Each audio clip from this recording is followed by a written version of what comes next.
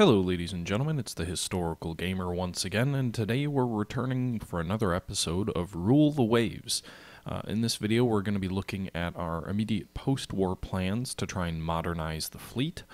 Quite a few of our ships are substantially out of date, especially our auxiliary and support ships, although our battleships are as well. The Mikasa class, for example, as someone pointed out in my last video, had 4 9-inch guns and 10 8-inch guns, which is not bad for a pre-dreadnought ship, especially the 10 8-inch gun secondary armament. So even if we round up and say it's got 14 8-inch guns, our brand new light which it doesn't obviously, but our brand new light cruiser class, the Tsubuka class, has 18 9-inch guns. So this heavy cruiser class is 3,000 tons heavier than our battleships, and far more efficient. Now, the reason I haven't scrapped those Mikasa-class battleships, you can see we only have 8 battleships. We're heavily outnumbered by everybody else, and we're already getting criticized in our press for the number of battleships that we have. So, politically speaking, it would not be wise, in my opinion, to scrap it.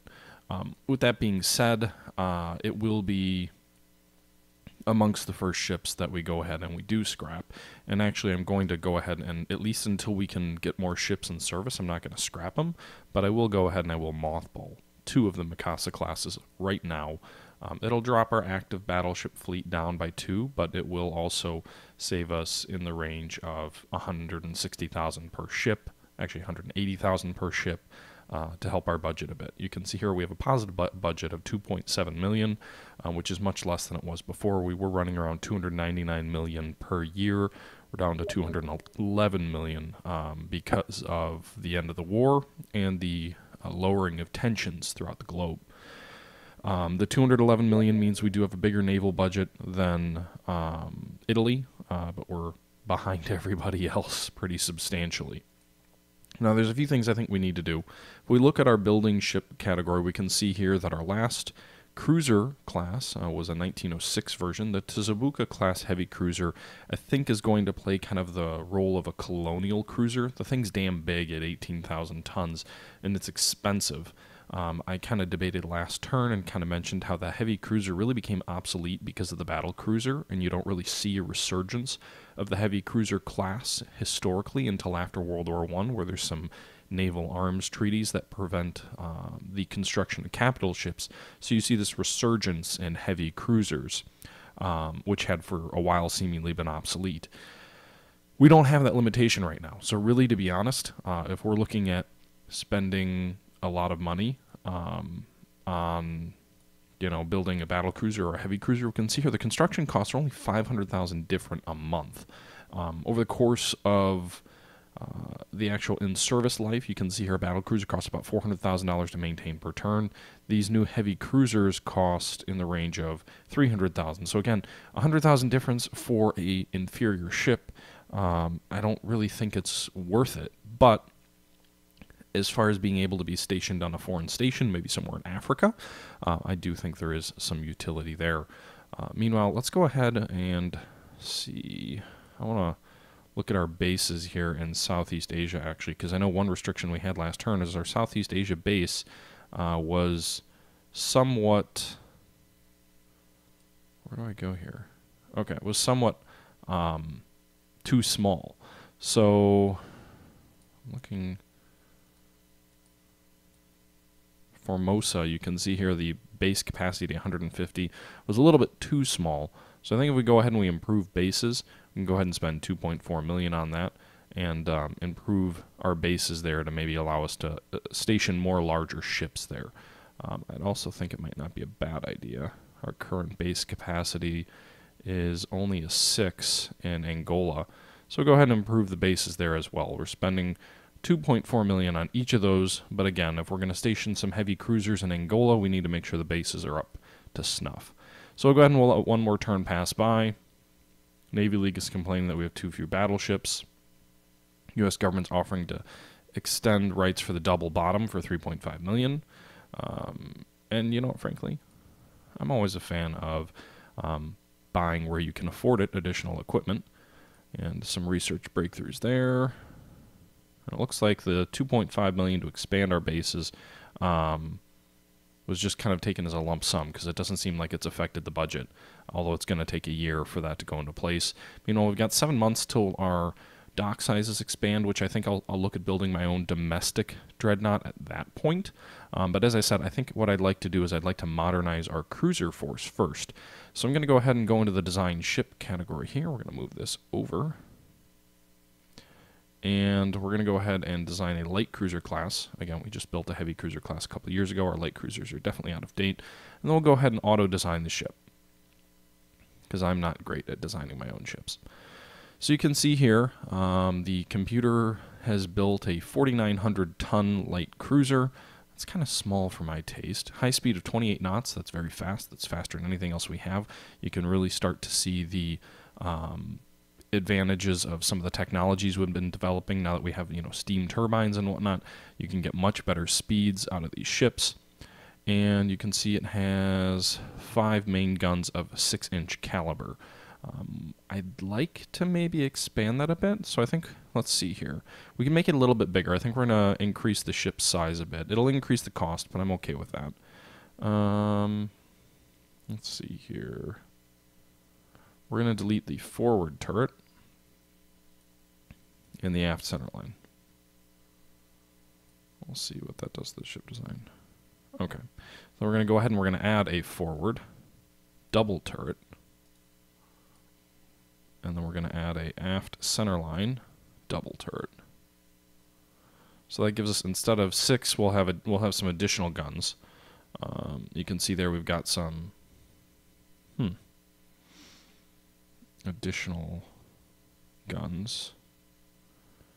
You know what might be worth doing? Let's scrap that all together. Let's go ahead and go for a fully modern design if we can. We're going to delete all of these guns. We're going to add a forward double turret. We'll add a aft double turret. We'll add a forward superimposed turret, double turret. Oh, it's not lame. What about this? Not researched. Lame. So apparently we haven't researched super firing turrets yet.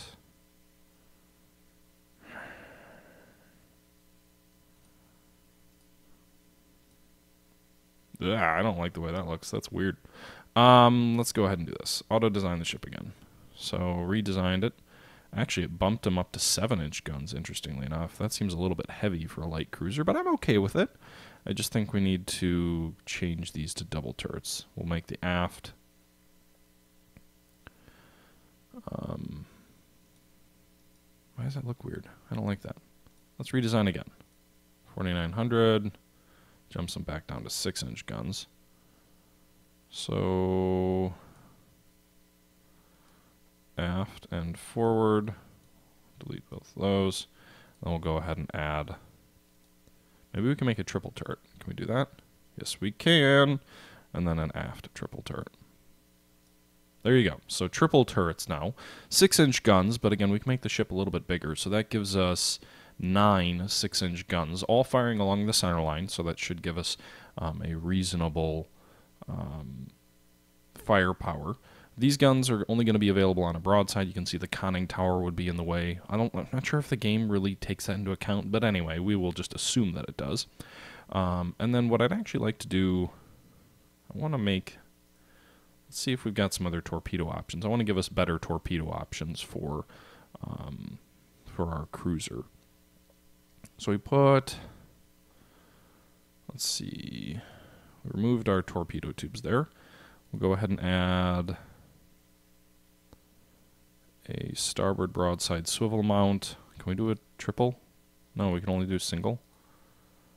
Okay. Starboard side, port side, swivel mount. Okay. And maybe we add a couple more. So we'll do starboard broadside swivel mount. Port broadside swivel mount. There you go. So now we've got 4 torpedo tubes. I'd like to, maybe we do 3 on each side. Starboard broadside swivel mount. Port side swivel mount. Whoops. Those are off center.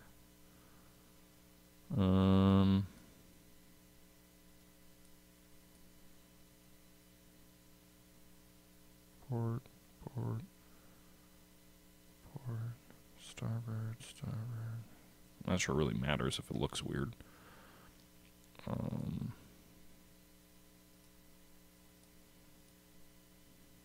Yeah, okay.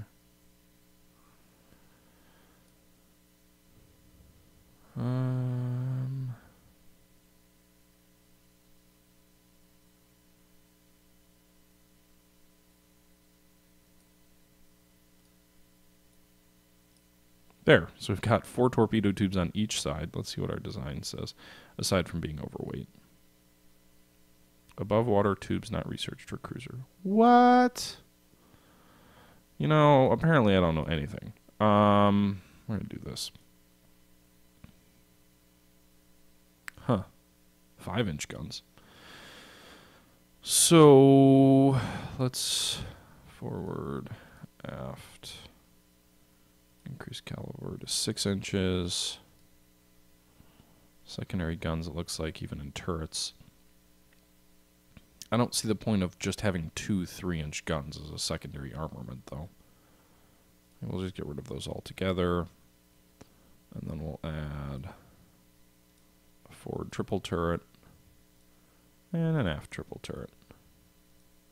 Okay, so you've got some single turret guns along the side. They're all the same caliber, though. But again, we don't have any secondary guns. I'm not sure it matters with this design because we've got over 10 main guns and numerous different turrets. So I think that'd be sufficient to deal with light craft, I'm hoping. Anyway, you can see here it's 27 knots. We'll bump back up to 28. We're going to make this thing a little bit bigger. So probably around 6,000 tons, 6,500 maybe. 6,800 tons, I guess. So that's kind of a big light cruiser, but you know, as we're kind of getting into this post or this World War I era, light cruisers do start to get a bit bigger.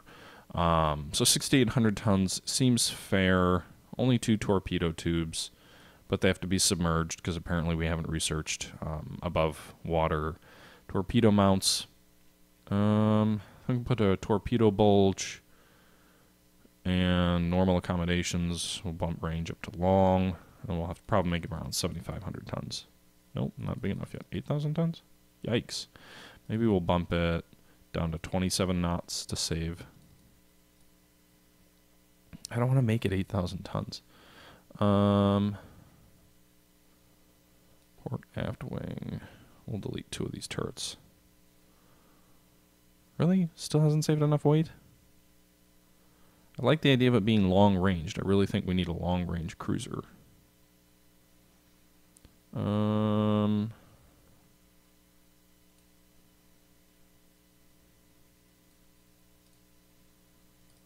Drop ammo down to 110 rounds per gun.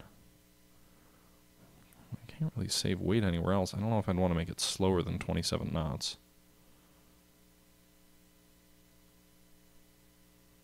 In fact, I can't even remember what our battleship class is. I'm sorry I'm kind of fumbling around here creating a light cruiser, but... so we've got 12 main guns at 6-inch. Normal engine priority, belt coverage normal. Suppose we could drop the conning tower down to 3.5 inches. Oh, that doesn't even say... That's not even worth it. The turret should be at least 2 inches of armor. I guess we drop speed to 26 knots. Seems a little bit slow for a light cruiser. We'll make it obsolete pretty quick. 27 seems to be what we need. But that long range aspect is just, it's killing. It needs long range, but... What if we drop... That doesn't even save us much weight. Those turrets aren't that heavy. I like the triple turrets, but maybe we drop it to a double? I don't even know if that saves us enough weight.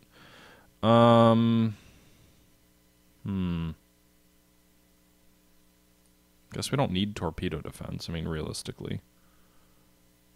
It's not designed to take a torpedo hit. It's a light cruiser.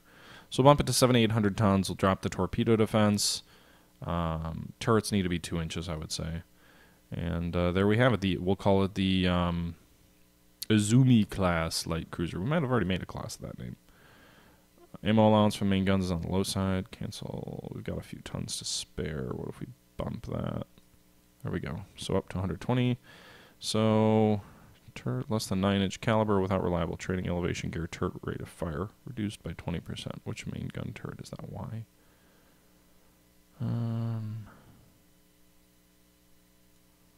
So apparently we haven't researched effective triple turrets yet. So I wonder if we add forward as a double. Will that be an issue? Yeah, it still says that we haven't researched that enough.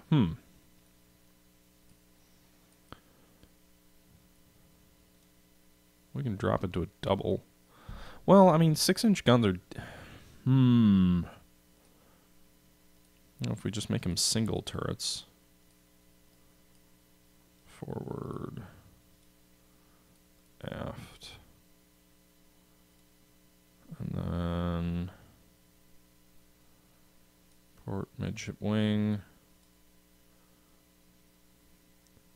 Starboard midship wing.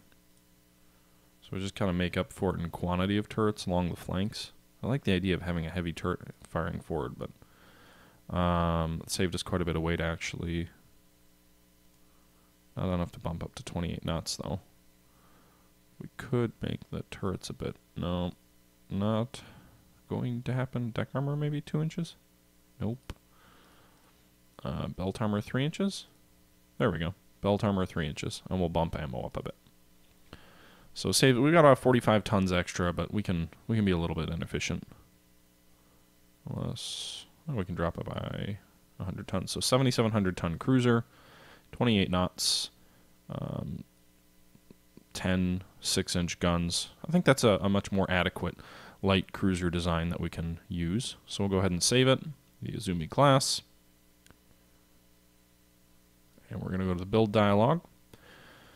So we've got a 7,700 ton light cruiser, but bigger than our Tsushima class from 5 years ago.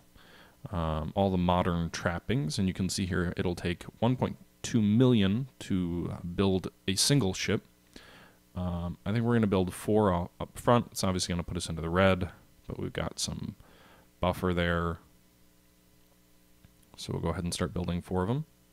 First ship of the class generates extra cost for development, 2.4 million. I'm fine with that. And you can see here we're back into the red, but we are now building 4 long-range light cruisers. You can see if we go to the build dialog, our light cruisers only have 5 in service, so we're nearly doubling our light cruiser force since we scrapped a whole bunch of them. And actually it gives us more in construction than anyone else. Doesn't look like anyone's building heavy cruisers right now, so it appears, except for us, so it does appear that that sort of dreadnought effect also has occurred on AI cruisers also. But yeah, we don't really have much money to do anything else, so we'll go ahead and jump forward a turn. Spy from France has been discovered. Well, let's see, what's our relationship with France? We've got increased tensions. We've already fought a war with France, so give it maximum publicity and it'll give us some extra money.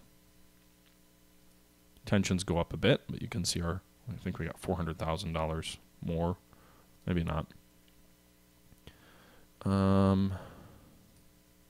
It appears we have the smallest total battleship tonnage in service or building of all the great powers. The Prime Minister is displeased, and your prestige suffers. So we lost a point of prestige because, again, we kept getting criticized for not having enough battleships, and we haven't done anything about it. I'm hesitant to build much more because we don't have a ton of money for it.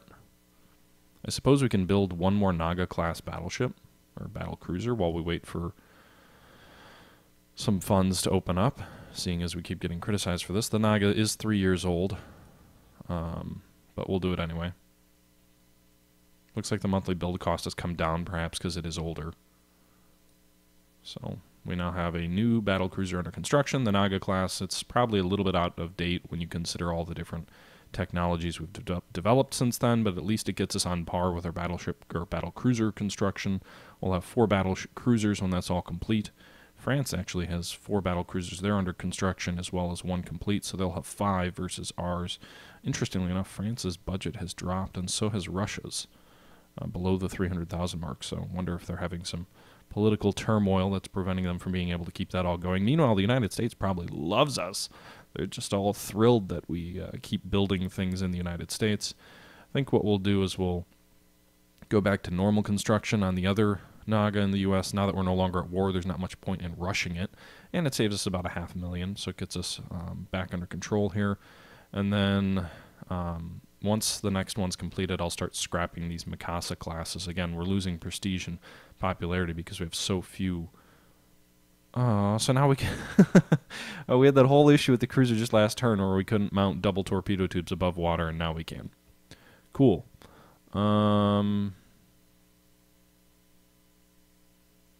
Okay. So our heavy cruisers are mostly mothballed. We just need more money.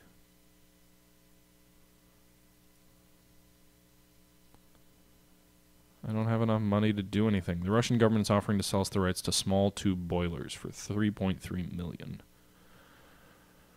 I would say our Navy needs the best technology that we can buy, but the problem is we don't have a ton of spare cash right now. We've only got about 9 months left of money.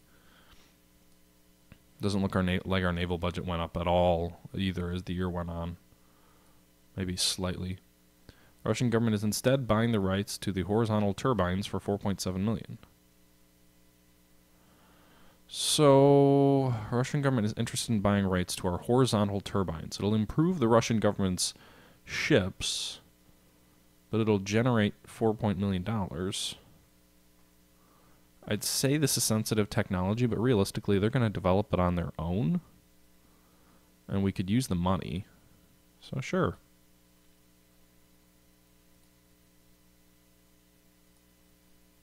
Fleet tactics. Okay. Plus the Russians are going to have to... Oh no. Delays in the Abeki. Anyway. So it gave us badly needed extra money. Industrial production has increased. New docks increased. Research breakthrough machinery development. Small tube boilers. So we actually ended up developing that on our own.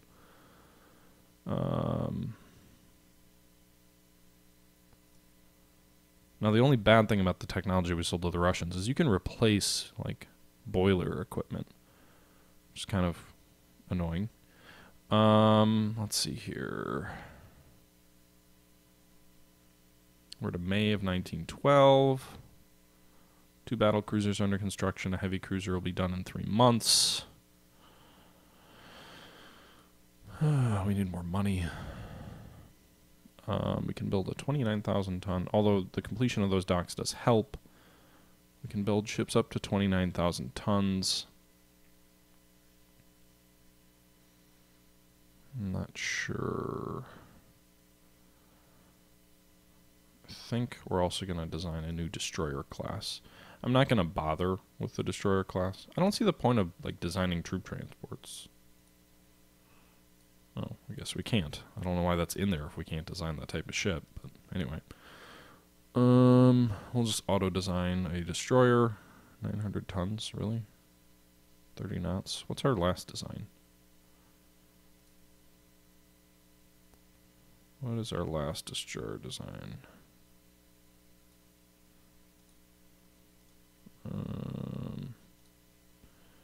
It's the Hyatt class. So let's take a look here. That can make 28 knots, 4 above water torpedo tubes, 2 4-inch guns. So if we go in and we design a ship automatically and we make a destroyer, have 4 above water torpedo tubes again. It does have 4 5-inch or 4-inch guns, so a little bit more firepower, a little bit more speed as well, medium range. Complement 82. I guess that's a little bit better of a ship. So go ahead and we'll save that. That's okay. We'll go to the Minikani. It's going to cost $250,000 per turn. 12 months to build. 2.4 million. Eeg. We'll 10 of them. I'm not doing well with my financial management. It looks like we've only got about 6 months left of 6 months left of money. We do finish a heavy cruiser in 3 months. That'll help a little bit, but we're going to be in the red before any of those other ships complete. We may have to halt construction if we run out of money. I do need more destroyers, though. As you can see here, we're dramatically outclassed in that factor, and 10 new modern destroyers will come in handy, especially when you consider these destroyers are 10 years old. In fact, we're going to scrap those two 10-year-old ships. Doesn't save us a lot of money, but there's no point in having 10-year-old destroyers laying around. Okay. I think we're just going to blaze through to 1913. U.S. government's offering to sell us 14-inch guns. -1 quality, though. 5.8 million. Yes, because I want to build gigantic gunned battleships. And holy cow, that was not the best financial decision. So we just commissioned a bunch of submarines, which I kind of forgot about. So that actually helps. Those 10 submarines that we just completed, 20,000 per turn, but it brings a little bit of relief to the budget. Got another 2.6 million that should come off the books in 2 turns.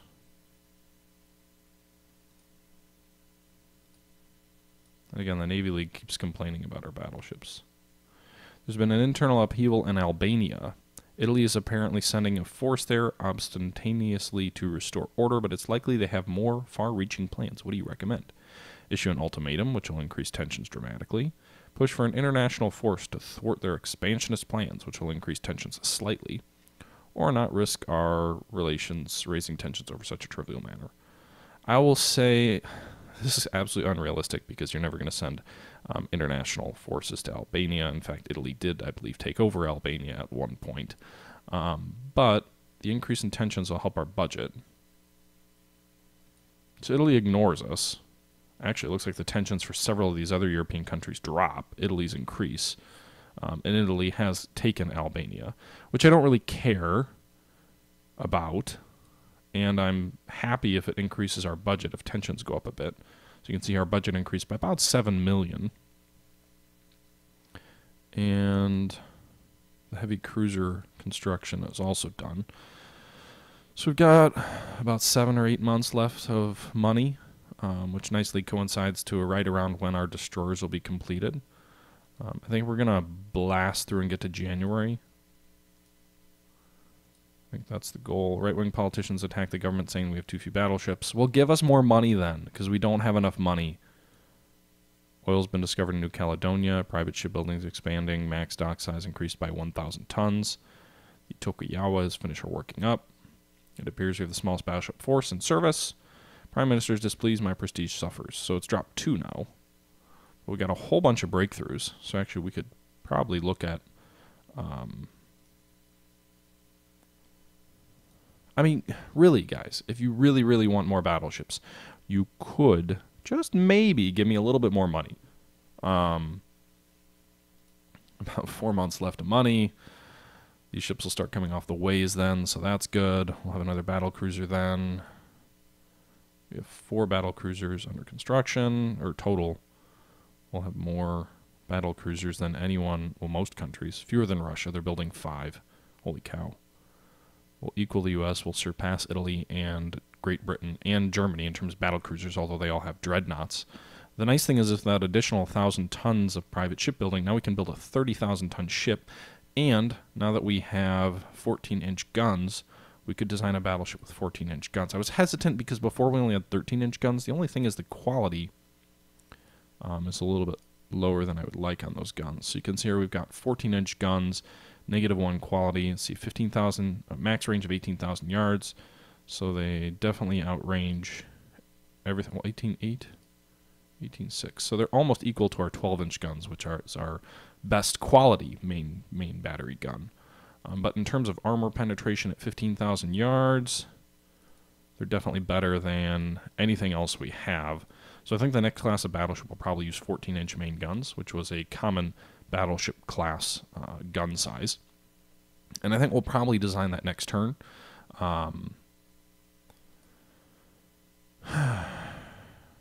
Oh, I didn't even realize. Oh, no. We still got those 4.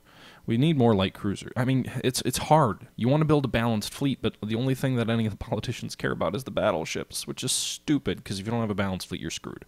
How many battleship fights have we seen in any of the wars that we fought? Meanwhile, we've had dozens and dozens of cruiser fights, so it's kind of annoying in that sense. But anyway, that's where we are right now. We've got 10 destroyers under construction, 4 light cruisers, 2 battle cruisers. We've got about 4 months left of money, which is when some of these ships will start completing. But I may be pressured into building battleships before then. I suppose I could always halt construction on one ship and start construction on a new ship, so then I can claim, like, ooh, look at all these ships we have under construction, even though they're all stopped because we have no money.